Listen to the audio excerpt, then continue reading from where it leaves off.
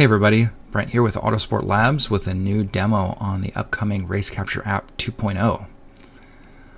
So for this video, we'll show you a new feature that will really tie together all of the new capabilities in the dashboard that you've seen in the previous videos. So let's go to dashboard mode and check it out. So what you're looking at here is one of our preset views. This is a familiar 3-gauge panel. It's slightly different than what you've seen in the current version of the RaceCapture app.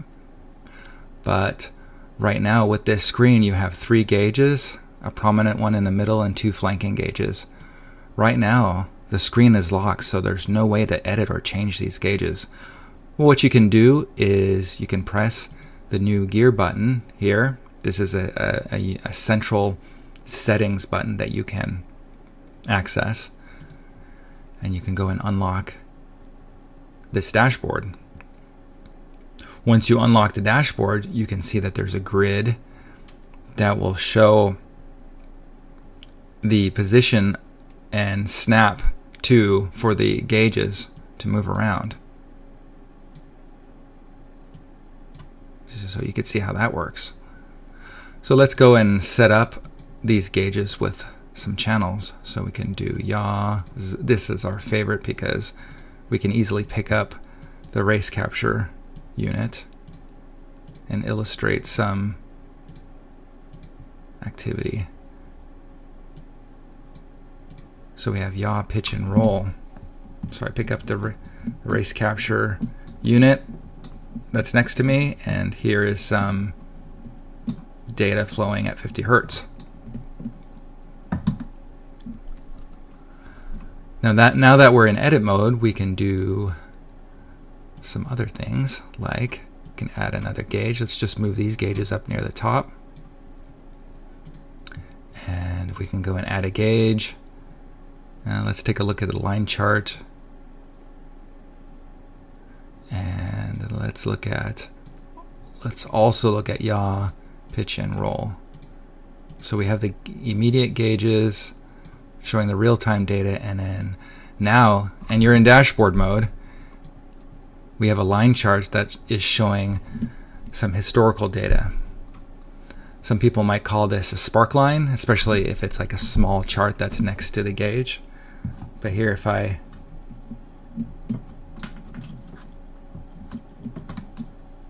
pick up the RaceCapture unit, move the data around, you can see the data also update on the chart. And then this chart in dashboard mode shows just a little bit of data, so it just flows by on the screen, so you can see some real-time updates. All right.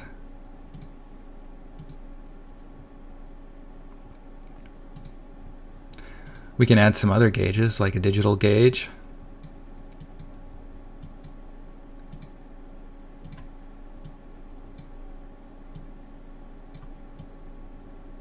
Which just presents a different view of the same information, in case you need that. We have a number of stock gauges, and the way this is laid out will allow us to add more gauges in the future, so just through a pluggable mechanism. Yeah.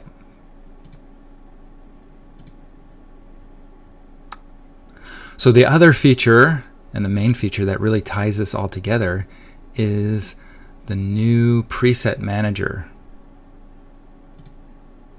So if you're familiar with the existing presets on the RaceCapture app, you'll know that you have presets for CAN bus mapping, for tracks, for sensor mappings, and so on. But now with the same preset framework, we've added the ability for you to select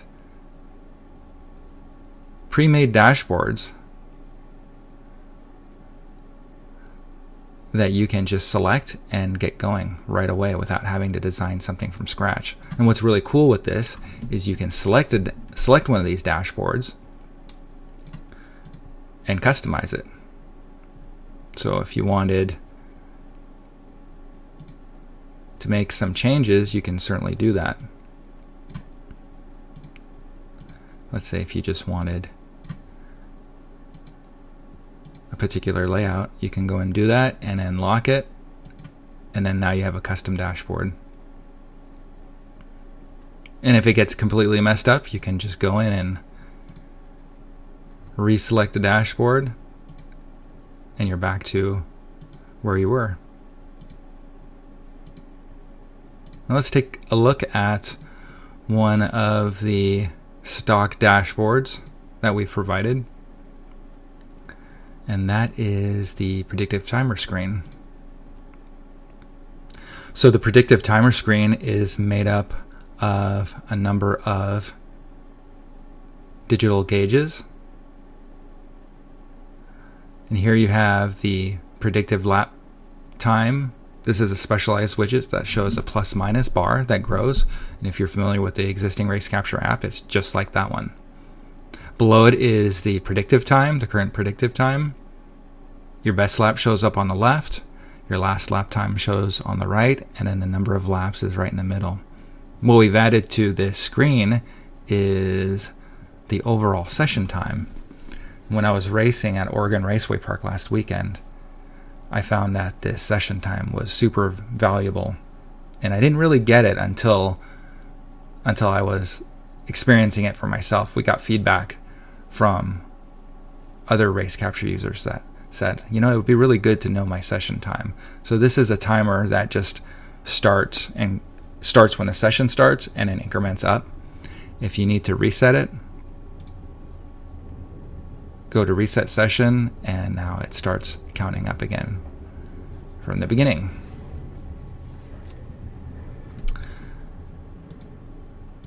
Now, just like with all the other dashboards, this is fully editable, so you can go and customize it. Let's say if you wanted to change the color of the background color of the predictive time, you can do that.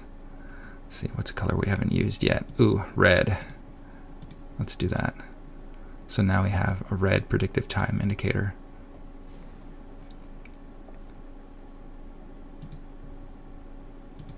Another canned dashboard screen that we have is the raw channels view.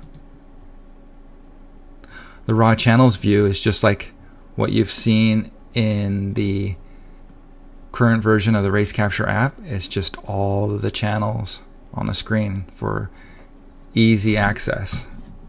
You can see everything at a glance. This raw channels screen is just like any other gauge, where you can resize it, you can make it a little bit smaller and maybe put something else off to the side. Oops. So let's add another gauge. Oh, what do we got? Let's add a... We could do again, add another digital gauge and add session time here.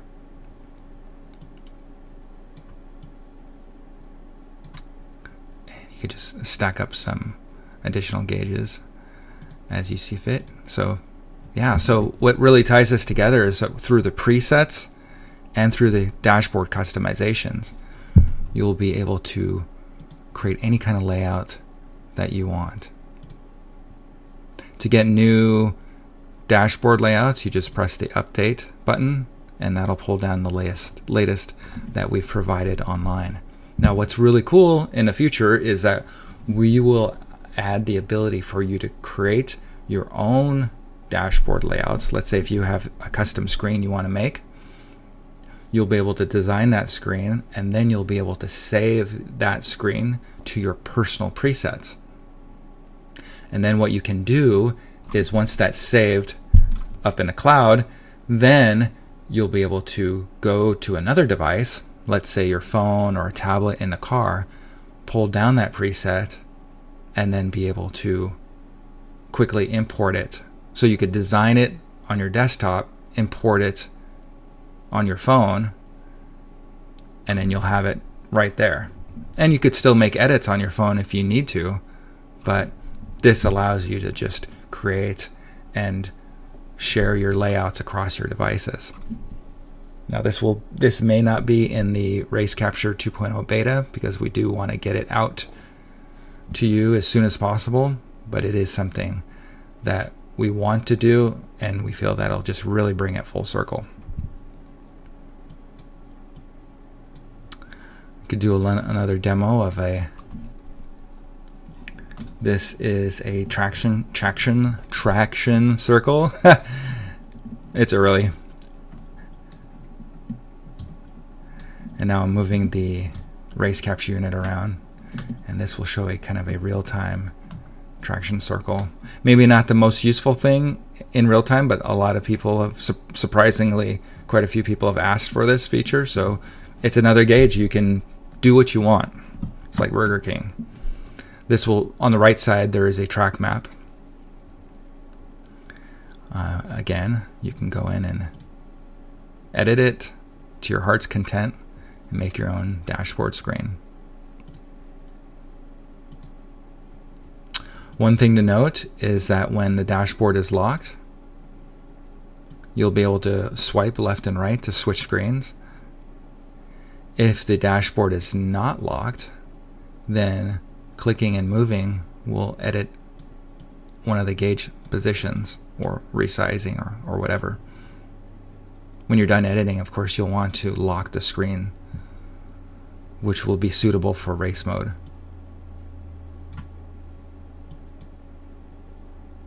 All right, well, I hope you've enjoyed this update, and we're pretty close to getting this out to you in beta. The next video will focus on the new analysis capabilities, which are just as substantial as this dashboard update, quite possibly even more so. So watch out for that, and we'll catch you next time. Thanks a lot.